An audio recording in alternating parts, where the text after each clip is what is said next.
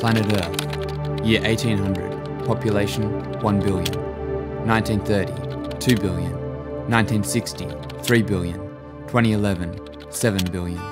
So from 1800, it took 130 years to increase to 2 billion, then another 30 years to get to 3 billion. 51 years later to current day 2011, we've increased from 3 to 4 to 5 to 6 to 7 billion, but let's have a closer look at home. Since 1965, Australia's population has doubled. The original baby boom that created Australia's largest generation, the baby boomers, peaked at 182,000 babies in a single year. Now new births exceed 300,000 each year, our biggest baby boom ever. That's larger than the entire population of the Northern Territory. Each year, we grew by almost 2%. That's one new Canberra every year. 1 in 5 Australians are Sydney-siders, and almost 1 in 5 live in Melbourne.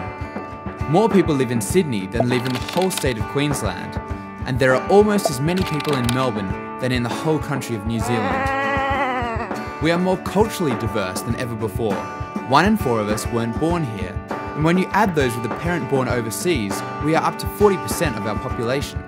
And even though Australia is experiencing record annual birth numbers, as a nation we are ageing. Australians are defined generationally. The builders, those aged in their mid-60s to 80s, grew up on jazz, swing, Glenn Miller and Frank Sinatra. They were into flared jeans, roller skates and Mickey Mouse. Baby boomers grew up on Elvis, Beatles, Rolling Stones and Johnny O'Keefe. Rollerblades, miniskirts, Barbie and Frisbees were their thing. Gen X, those aged in their mid-30s to early 40s, grew up listening to INXS, Nirvana, Madonna and Midnight Oil. Body piercings, hypercolours and torn jeans marked their years.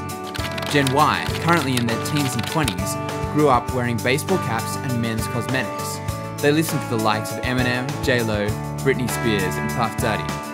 Gen Z are toddlers and teens, marked by V-necks, skinny jeans and ripsticks. They're growing up to the likes of Kanye West, Rihanna, Justin Bieber and Taylor Swift. Every organisation, every brand, every product is just one generation away from extinction, and the times are changing faster than ever.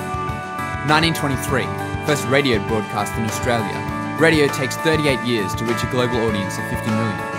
1956, first Australian television broadcast. TV takes 13 years to reach a global audience of 50 million. 1991, World Wide Web is launched. Takes 4 years to get 50 million people online. 2006, Facebook opens to the public. Takes 12 months to get 50 million users. 2011, Rebecca Black's Friday videos launched. Takes 12 days to get 50 million views.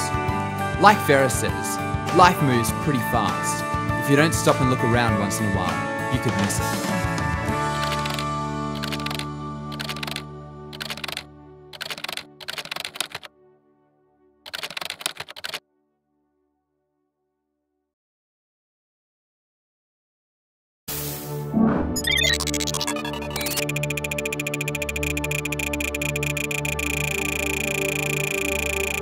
Planet Earth, year 1800, population 1 billion, 1930, 2 billion, 1960, 3 billion, 2011, 7 billion. So from 1800, it took 130 years to increase to 2 billion, then another 30 years to get to 3 billion. 51 years later to current day 2011, we've increased from 3 to 4 to 5 to 6 to 7 billion, but let's have a closer look at home. Since 1965, Australia's population has doubled. The original baby boom that created Australia's largest generation, the baby boomers, peaked at 182,000 babies in a single year. Now new births exceed 300,000 each year, our biggest baby boom ever.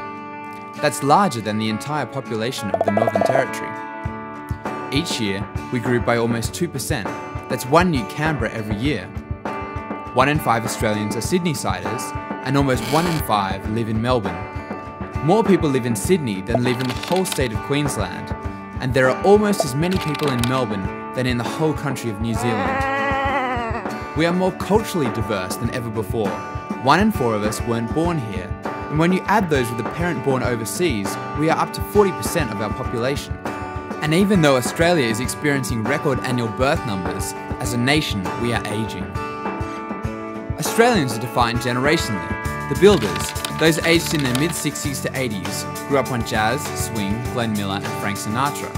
They were into flared jeans, roller skates, and Mickey Mouse. Baby boomers grew up on Elvis, Beatles, Rolling Stones, and Johnny O'Keefe. Rollerblades, miniskirts, Barbie, and frisbees were their thing. Gen X, those aged in their mid-30s to early 40s, grew up listening to INXS, Nirvana, Madonna, and Midnight Oil. Body piercings, hypercolours, and torn jeans marked their years. Gen Y, currently in their teens and 20s, grew up wearing baseball caps and men's cosmetics. They listened to the likes of Eminem, J-Lo, Britney Spears, and Puff Daddy. Gen Z are toddlers and teens, marked by V-necks, skinny jeans, and ripsticks. They're growing up to the likes of Kanye West, Rihanna, Justin Bieber, and Taylor Swift. Every organisation, every brand, every product is just one generation away from extinction, and the times are changing faster than ever. 1923, first radio broadcast in Australia. Radio takes 38 years to reach a global audience of 50 million. 1956, first Australian television broadcast. TV takes 13 years to reach a global audience of 50 million. 1991, World Wide Web is launched. Takes 4 years to get 50 million people online. 2006, Facebook opens to the public. Takes 12 months to get 50 million users. 2011,